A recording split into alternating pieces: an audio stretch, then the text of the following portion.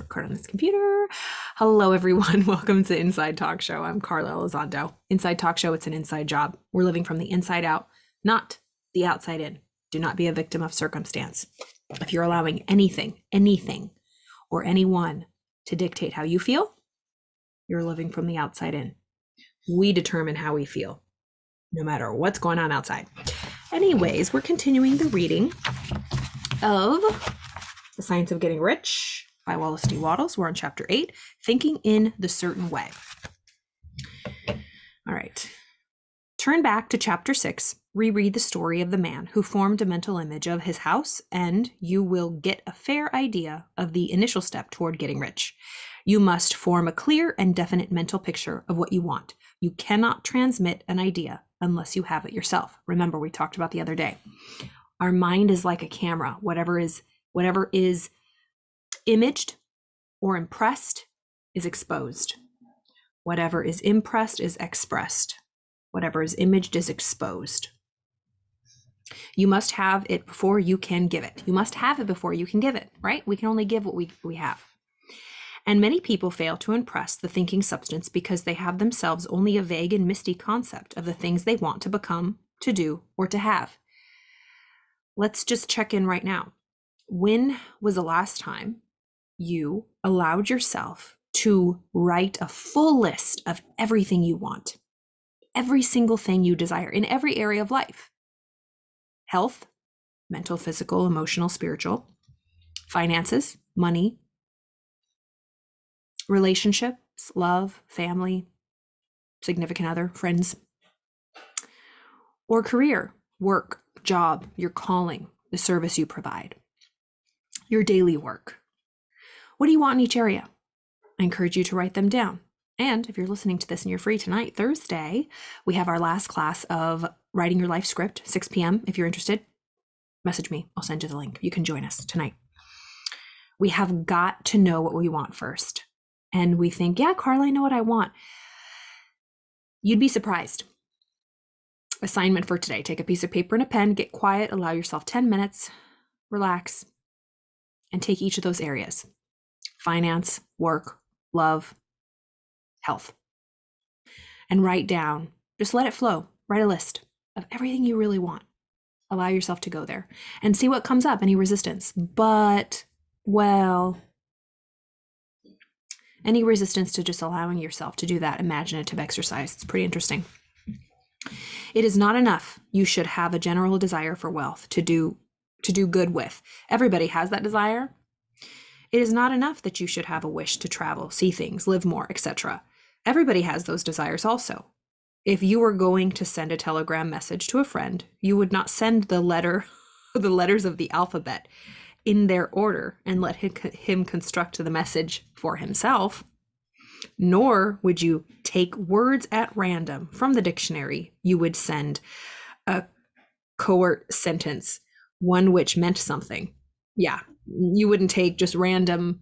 So say you have a sentence that you want to convey to a friend. You wouldn't take all of the words in alphabetical order and send them and then let them figure it out. You would send them in the order you wanted them to be understood. When you try to impress your wishes upon the thinking substance, remember that it must be done in a coherent statement. Be clear, be bold. And that's kind of what I said before. You'll be surprised that when you're writing it, we really curtail how we ask because we think there's something blocking it or that we can't have it. Or by boldly asking, that's just outrageous or selfish or whatever. You must know what you want and be definite. You must know what you want and be definite. You can never get rich or ignite the creative power into action by sending out unformed longings and vague desires. Go over your desires just as the man I have described went over his house. See just what you want and get a clear mental picture of it as you wish it to look when you get it. Allow yourself to go there. Allow yourself to go there. Imagine yourself there in every live, vivid color HD detail. As the sailor has the port toward which he is sailing in his mind, you must have a clear mental picture continually in your mind. You must keep your face toward it all the time. You must no more lose sight of it than the steersman loses sight of the compass. I love the analogy of we're all ships. No one else is on our ship but us. We might be sailing with a fleet of ships, our family, our friends, our partners, but we're on our own ship. No one else is on our ship. It's just us. And only we can do that daily work. Coming up from, underneath after we sleep, looking up at the weather, shifting the sails. Remember, sails are like your attitude. Checking the sails, checking your attitude.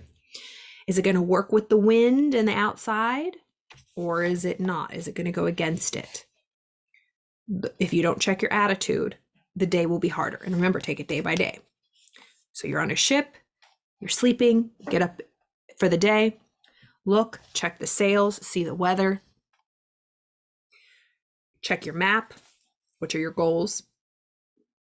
This is what I have to do today to get closer to the island or the goal that I'm going to take next. And then you keep hopping onto the next one and the next one. Never ending. You never arrive. It's just the constant journey of amazing island stops at all the places you dream of. Just keep collecting memories and keep moving on. We have to check in every day at the direction we're going. It says, just as a sailor has the port toward which he is sailing in his mind, you must have a clear mental picture continually in your mind of where you're going. You must keep your face toward it all the time. You must no more lose sight of it than the steersman loses sight of the compass. Or we're just drifting. We're just drifting. If we don't have a direction and we don't know where we're going, we're going to crash. We're just going to drift. Do you trust the outside circumstances to lead you to where you want? We talked about this before. There's a program called Lead the Field. I love it. And it talks about how when a ship wants to get into a port, there's like thousands, hundreds of miles of rocky coastline that it has to navigate through. Think about that. If there's a port or a place or a dream or a goal you want to enter, you can't just lazily lay back and think that you're going to randomly enter the port. You really got to do some work. Pay attention. Do the steering. And that's the only way you're going to get there. No one can do it for you. Nobody, because you're the only one on the ship. It is not necessary to take exercise in concentration, nor to set apart special times for prayer and affirmation, nor to go into silence, nor to do occult stunts of any kind. These things are well enough, but all you need is to know that you know what you want, and to want it enough so that it will stay in your thoughts. People talk about this all the time. How do I get that desire going? Well, the fire kind of went away, so maybe it wasn't for me. Maybe that dream wasn't real. But if you have something that keeps coming up and you want it, it's real.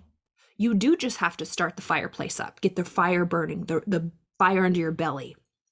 And we get those kicks in the pants every now and then, like, oh, I gotta wake up. Someone else motivates us. We're jealous of somebody. They got something. You're like, I could have done that. Yeah, you could have. But you were sleeping on the job. And trust me, I know from personal experience. Whatever you want, go for it. You can have it, but you have to just pay attention. Stay at the steering wheel. Adjust the sails. It's work. It's good work. It's fun work. You feel good about it. And it's just one little step every day. One little step every day. So it's not necessary to take exercises in concentration, nor to set apart like special times for meditation or study or occult stunts. These are all great. But all you need is to know what you want and to want it enough so that you'll stay focused on it. It'll stay in your thoughts. We have strong will. Unfortunately, it's willed towards all the crap we don't want. In a past life, if I was, I wanted a drink or I wanted to go out or I wanted a night of just like, reverie. Oh, I got it. I didn't stop thinking about it until I got it, until I scratched that itch. But those were destructive, maladaptive habits and patterns. Let's just shift that now to the accomplishments I want to achieve. Because that willpower is there. Or if I wanted that chocolate bar or that ice cream, ooh, it's going to happen.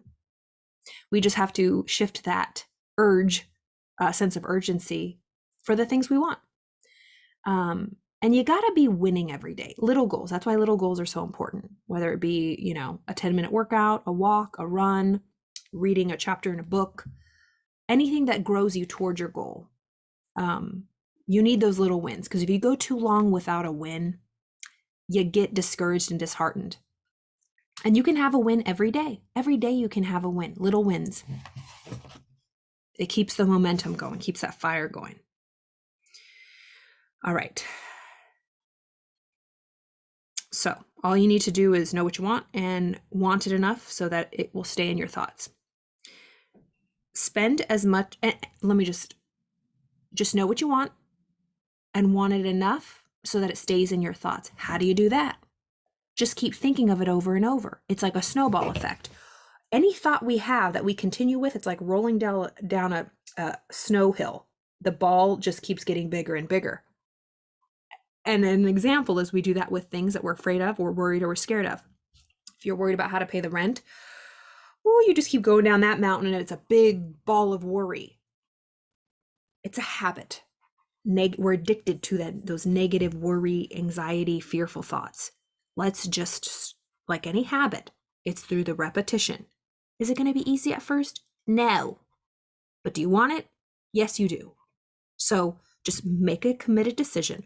Write out an affirmation. Write out a goal. Say it 100 times a day. Write it out 100 times a day. And I'm not kidding. I'm not kidding. You can do it. You can do it. It's just you need that support. You need that network. Get a mentor. Call me.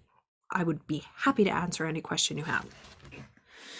Okay. Spend as much of your leisure time as you can in contemplating your picture. Remember that you do not need to take exercises to concentrate your mind on a thing which you really want. Of course you don't. It is the things you do not really care about that require effort to fix your attention upon them. Let me read that again. Remember that you do not need to take exercises to concentrate your mind on a thing which you really want. You do not have to put any effort into concentrating on something you really want. It's the things you do not really care about that require effort to fix your attention upon them. Like when we were in grade school, math or homework, we had to really focus because we did not want to do that. We had to really focus, like, get it together. Same goes for the things we want. If you want to develop yourself and study and learn, at first, when you're reading a book, you might be like, oh God, where's my mind? You keep spiraling out thinking, what did I just read? You have to keep reading it over and over. You want to scroll instead. You hear a ding go off, you check your messages. And you have to focus back on what you want. It might not feel like it at first, but through the repetition, it becomes a good obsession, an addiction, a happy one that actually gets you results you want, because we're addicted and we're obsessed with other things. It's just getting us negative results. Okay, unless your desire to get rich is strong enough to hold your thoughts to the purpose as a magnetic pole holds the needle of the compass, it will hardly be worthwhile for you to try to carry out the instructions given in this book. The methods I am presenting here are for people whose desire for riches is strong enough to overcome mental laziness and the love of ease. Okay. The more clear and definite you make your picture, and the more you dwell upon it, the stronger your desire will be. And the stronger your desire, the easier it will be to hold your mind firmly fixed upon the picture of what you want.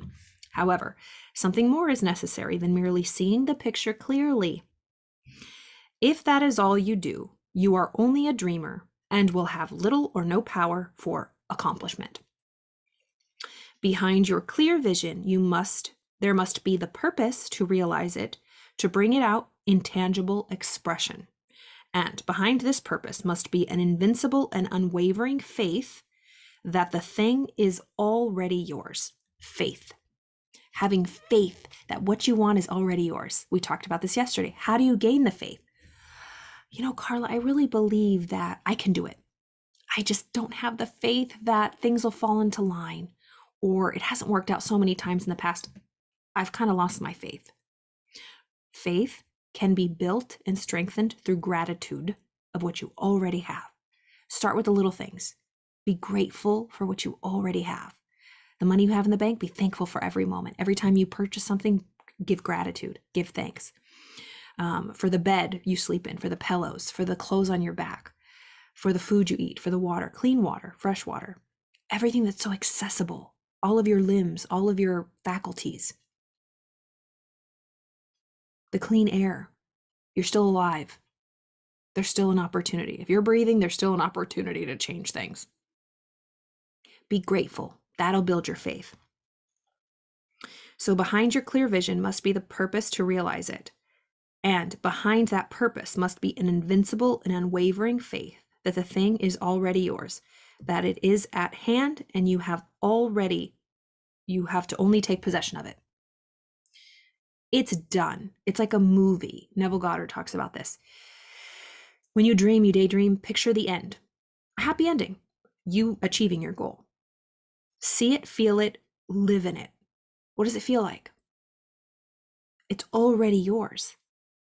So if you already know the ending, think of a movie you know the ending to. If you walk in the middle of it and you see the climax and oh my God, people are like, oh, what's going to happen? But you already know what's going to happen. Are you sitting there worried like, oh my God, what's going to happen? No, you already know the ending. That's the same with your life. Pick the ending you want and know without a doubt, just like a movie you've seen before, because that's what we're doing. We're playing mental movies, that it's already yours. Stop acting like the victim bypasser who's in the audience has no idea how the movie's going to end. Like, oh, I'm worried. How's it going to end? Knock it off. How do you want it to end? That's how it will end. Focus on that. Let's really get serious about this. Let's stop acting like a passive viewer in the audience of the movie of our lives that's playing in front of us. Knock it off. Let's stop acting like we have no control. That is being a victim. Admitting that other things have the power to drive this ship. This is what's driving our ship. And I know you've done it before. You have gotten to where you want to be before. Just this new level where you want to go, it just seems harder. You're like, well, I could get that, but I don't know about this. If you want it, it's yours. Let's stop acting. Let's suspend disbelief just for the next 30 days. Believe with full faith that it's already yours. You're already there. Act as if. How would you dress? How would you walk? How would you talk? How would you eat? How would you sleep? Where would you go? Who would you call? Let's really get into it. That's what it's all about. I'll stop there. I think we have, let me see, one more page. No, a couple more pages. So we ended off, okay, so have an unwavering faith that the thing is already yours and it is at hand and you have only to take possession of it. Live in the new house mentally until it takes form around you physically. In the mental realm, enter at once into full enjoyment of the things you want. Whatsoever things ye ask for, when ye pray, believe that ye receive them, and ye shall have them. See the things you want as if they were actually around you all the time. See yourself as owning and using them. Make use of them in imagination just as you will use them when they are there in your tangible possession. Dwell upon your mental picture until it is clear and distinct. Then, take the mental attitude of ownership toward everything in that picture. Take possession of it in your mind in the full faith that it is actually yours. Hold to this mental ownership. Do not waver for an instant in the faith that it is real. Do not waver. Surround yourself with positive books, audiobooks, podcasts, lectures, people, classes, meetings, groups, masterminds, coaching programs, teachers, whatever. We have to do it by ourselves, but we don't have to do it alone. Or the other way. We have to do it alone, but we can't do it by ourselves. We have to do it by ourselves, but we can't do it alone. I think that makes more sense. Are you getting what you want? Are you getting it as quickly as you want to get it? It's a time to be honest with ourselves. Time's a ticking.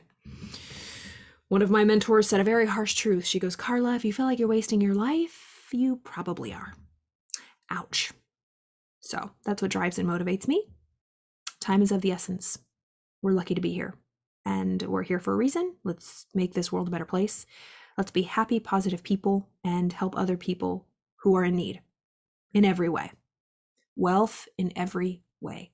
Health, finance, love, service. Let's do it.